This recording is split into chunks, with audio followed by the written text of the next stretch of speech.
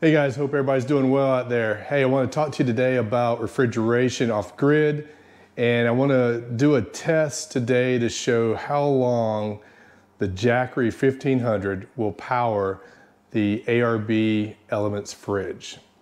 I'm going to do a full review on these products later once I have a lot more time with them, but right now I just want to show that test so you get an idea of what to expect. Because one thing about refrigeration off grid is I've been using coolers for a long time, and the challenge obviously is the management of ice. And if you're around an area where you can replenish the ice, it's not as big of a deal. Although there are a couple negatives for coolers, as one is you lose capacity that the ice actually takes up in the cooler. So it's about 30% or so that you lose. So you do lose that, and then you're dealing with water as the ice is melting. So soggy food, that type of thing. So I decided to take the plunge, get the fridge. So the first thing you got to do, obviously, when you have a fridge is you got to have a power source. You can power it in your vehicle while the vehicle is running, but when you're setting still, you don't want to drain the battery. So there's a lot of setups you can do for the power source. I decided to go with the Jackery 1500. Got a really good deal on it during Prime Day this year, and with the solar panels as well. So what I want to do today was a test of how long will the Jackery 1500 run the ARB fridge. Okay, so now let's talk about the criteria for the test. I did this test in my garage. The temperature range was about mid 70s to high 80s. Obviously it wasn't in the sun, so no direct sunlight. I opened the refrigerator about twice a day. Could have opened it more, but twice a day is what I did. I checked it about every half a day and recorded that. Fully charged the Jackery to 100% before we started, and drained it down to 15%, which is recommended by Jackery not to drain that lithium ion battery lower than 15%. So that's what I did. I powered the refrigerator from the 12 volt outlet, cigarette lighter type outlet on the Jackery, which is the most efficient way to do so. The AC has an inverter, and the inverter takes power. So definitely DC is the way to go. So that, and the refrigerator was full. I kept it full the whole time. So that was the other, and because a refrigerator and a cooler runs more efficient when it's full. So that's what I did. I didn't deplete as the days went on. I just kept it at the same baseline, let's say. So that was the criteria for the test. There's a lot of variables you can throw in there as well, but that's what I did. Let's get started. Okay, now let's talk about the items to be tested here. First of all, we got the ARB fridge. It's the ARB Elements Fridge. This thing is made out of 304 grade stainless steel. It can withstand the elements. That's why I wanted it. Not sure where I'm going to mount this yet, but you can mount it outside the vehicle and it will do fine. As far as size, it's about, outside dimensions are about 17 inches high, 19 inches wide, and about 32 inches deep. The inner dimensions are, there's a main and then there's a back area. Let's look at that real quick.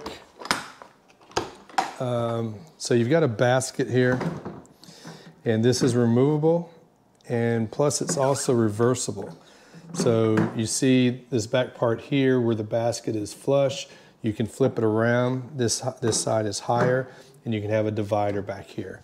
So as far as dimensions on the inside, that main area where the basket is about 13 inches high, about 14 inches wide, and about 18.8 inches deep.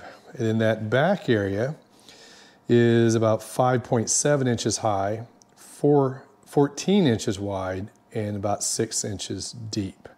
So that's it for dimensions. I do like this gas shock, this gas strut on this thing. It doesn't just pop open the top, it actually allows you to stop it at whatever height you want the lid to be when you open it. So that's pretty cool. Then there's the display. Here are the clamps. I'm gonna get into that in more detail on a full review. So again, that is the ARB Elements Fridge. Okay, now for the Jackery. It's the Explorer 1500, which means it's a 1488 watt-hour lithium-ion battery. The actual watt hours would be a little bit less. I mean, first of all, you can't run it, you're not supposed to run it down down to lower than 15%, so that's going to take away as well. But it does have a really good inverter. It's got an 1800 watt pure sine inverter with a 3600 watt peak. So if you do have to run AC, it's got a really, really good inverter for the industry. But AC is not the most efficient way to run this system. DC is a lot more efficient due to the inverter pulls power as well. So DC is the way to go if you can. As far as DC outputs, you got your 12 volt cigarette lighter type of output. It's regulated to 13 volts at 10 amps. And then you got your 3 USBs. You got a 60 watt USB-C. You got an 18 watt quick charge USB, and then you got your standard USB-A. So not bad. I wish I had a few more, but it is what it is. Inputs, you've got, this is kind of cool. It's an MMPT controller, and the two inputs are independent and can be run simultaneously for charging, and they're 8mm. So what that means is you could run one off of the wall charger and one off the solar, or 2 wall chargers for that matter. They're 300 watts a piece for 600 watts total, but they are independent, so you could max them out separately. So that's kind of cool. The unit itself is an ABS plastic. Size is about 14 inches long, 13 inches wide, about 10 inches high.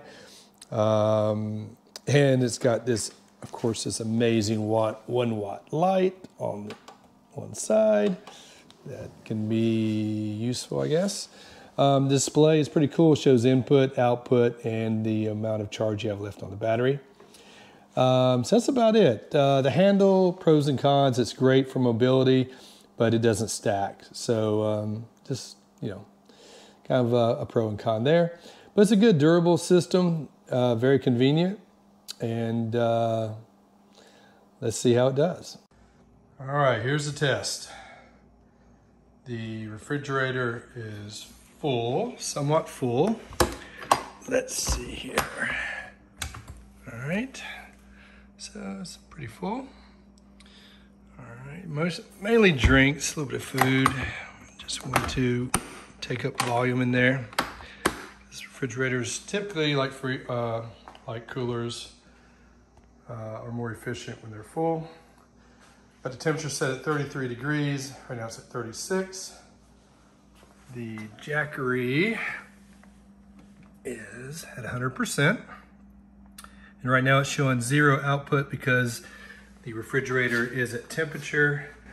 It's at 36 now. When it gets to about 38, it'll kick on and go back down to 33-ish, 32, something like that. So. Okay, now we're about 26 hours into our test since we started. And as you can see, the fridge is at 32 degrees, so it's at the ideal temperature that I have it set. You can see the temperature, ambient temperature is 79 degrees, so a little cooler than it was yesterday. Yesterday was in the upper 80s. So let's see how much power, how much juice we've drained from the Jackery. All right, we're at 82%.